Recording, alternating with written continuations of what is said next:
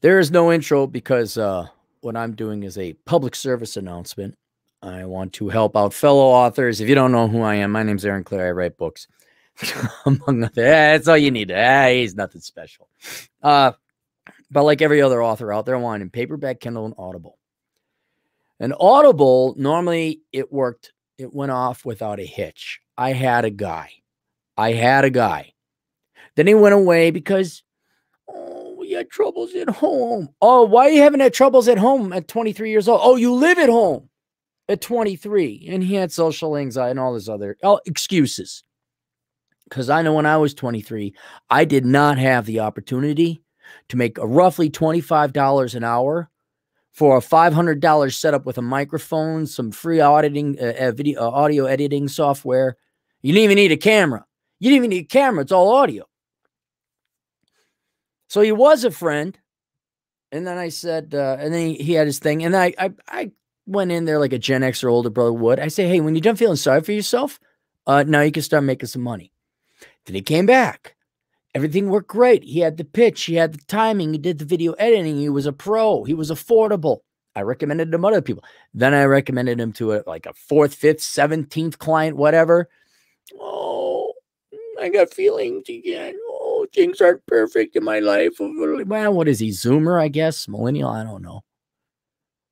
And he left a friend of mine, a client of mine, high and dry. I'm like, that's it. You're out. You're out. God gave you this amazing voice, this gift. You got the technology. You got the, we have the tools. We have the talent. It's Miller time. No one's going to get that one. And like stereotypical soy. Because, dude, if you gave me $25 an hour adjusted for inflation, of course, I could have lived. You wouldn't have to go to, doesn't have to go to college. Doesn't have to do any of that. Hey, you got a voice from God. Use it. No. Then I had to go scrounge around. Another guy. Better voice. Best voice I've ever heard. God like gave this guy the better of it. Yeah, all right. I gave the pretty good voice out to the one guy. Here's the really good voice. This guy's got the best voice I've ever heard. Same exact thing. Oh, I'm having troubles at home. And I'm like, hey, I got this project. Do you want to make money? I don't know if you knew this or not about making money, especially in the audio recording world. See, you need a finished product to present and sell and put a price tag on. But all these soy boys living at home, and anytime life throws a little curveball at them, I can't work. Worst times in my life didn't matter. You still got up and went to work. I'll tell that story some other time. Way more gut-wrenching than, oh, my parents they're arguing. Oh, it's noisy. I guess you record at night, huh? Then I'll mention a third. I'm not going to mention who or what, but this is an established author. And I only listen to audiobooks. I don't read books. They take too darn long. So audio, hey, here's for my peeps, audio. Hey, we don't have to sit and do any of that boring reading. We can do other stuff, drive, work, do. So I took in another audiobook by this guy. And he too had someone have a crisis, an emotional organ. These are all guys, by the way. So don't think like, oh, was it a girl? No, these are all men. Big airlifted air quotes. Not this, like I have to do 2 hands here and 2 hands here for the air quote men. So this guy lost it. How's this regular guy? And so as the communal work ethic and the sense it goes down the toilet and the reliability goes down the toilet, I got to look out like, who's out there? Who's out there? And so now I'm recommending this guy and this guy only. And there isn't because he's flawless. He has some flaws. I had to explain to him, like, hey, kid. Oh, let me go back to, before I get, so this other author went with a new guy, and this new guy, like, leaves, he didn't even edit it. He didn't even edit his own work. So now this guy, we got to find a new guy. We got to find a new guy or gal if your reading requires a female voice.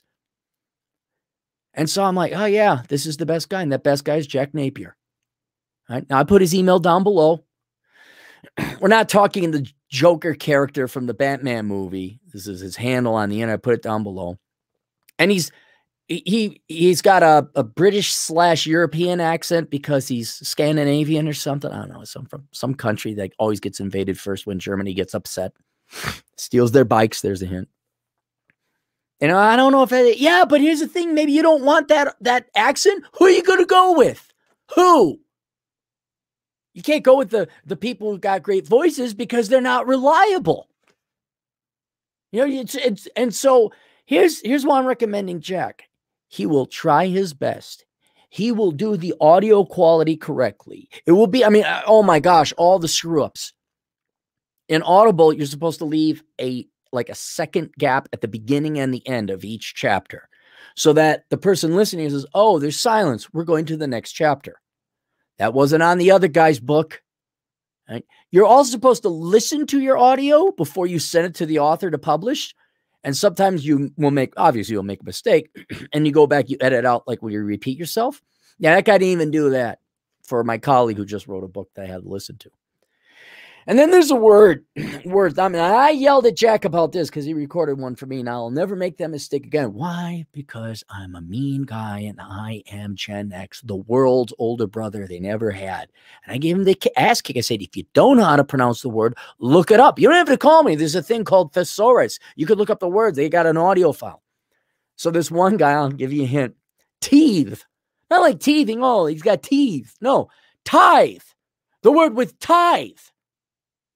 And he's pronounced it teeth. The other guy. I'm like, you too lazy to look this up? If you don't know how a word is pronounced, why don't you look it up? Oh, that's true. Oh. And I don't know if you knew this also about Audible, but they're required in MP3 format. Here I got, this is when I was working, a fourth narrator for a book I can't mention now. Client wanted me to edit it. And he had the audio, but this guy just sent a rare file. I'm like, no.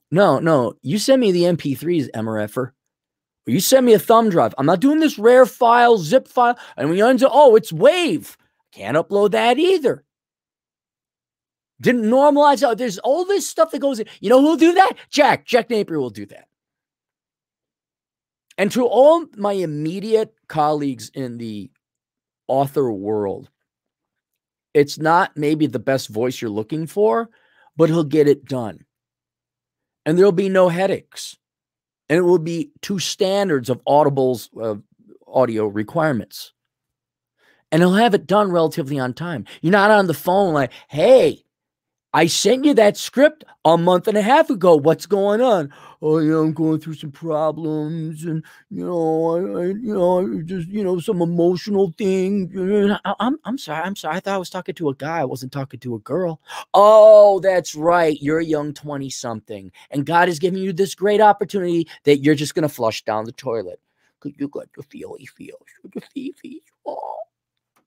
Jack doesn't have feelings. He purged them like I did back when I was his age. He's like, nah, he's just iron, man. Iron. He'll record. And he's done some great work for Troy Francis. That's coming out. He's hustling. He's got a work ethic. He'll do quality. About the only thing I can't say is that, like, if you want to write a Western, he doesn't, hey, dang, diggly, gall, darn, rootin', tootin', six-gun shooting. Sam Elliott. No, he doesn't sound like Sam Elliott.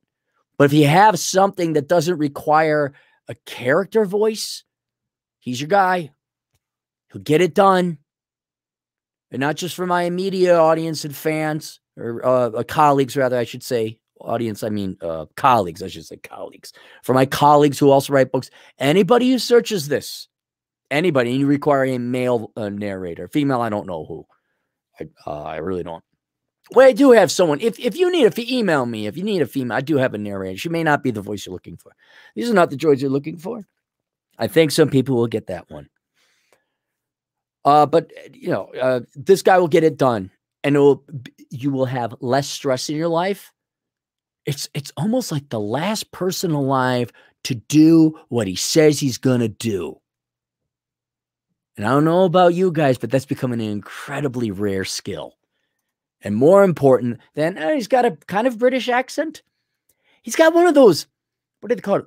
Liberated British accents. Like it's a country that was liberated in multiple. Oh, wait, that's Britain too. So it's implied.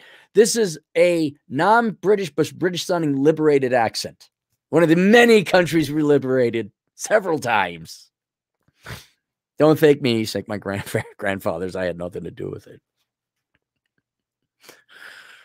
So there you go. So hopefully if you are searching who's the best narrator for Audible, Jack Napier.